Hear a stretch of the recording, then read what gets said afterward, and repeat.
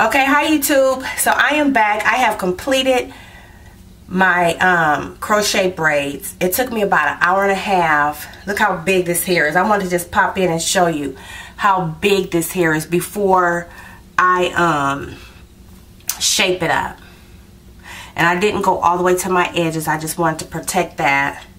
But when I style it and wear it down, you won't be able to see that.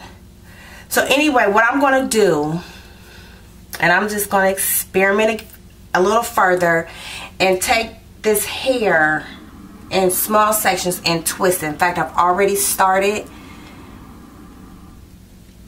Since this is the hair that they use to do two-strand kinky twist with, I'm going to just two-strand twist. And I think when it's crocheted, it's called fluffy twist.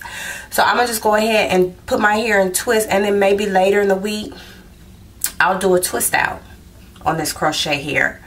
So I'm going to get started twisting. I don't know how long that's going to take me. I imagine about at least an hour, I guess. I don't know, because I've never done it.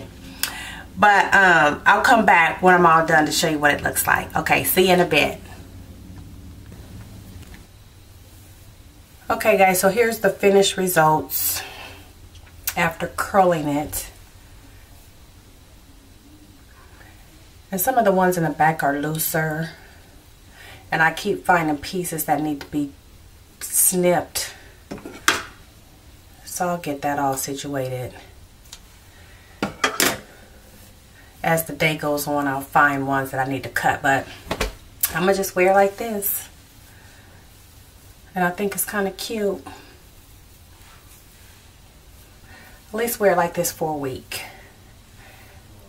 I might do a twist out, or I might just leave it like this, or just let the curls naturally fall and just wear it twisted. I don't know, but we'll see how it goes. I think it turned out cute. Let me know if you guys have any questions, any comments, and I'll see you in the next video.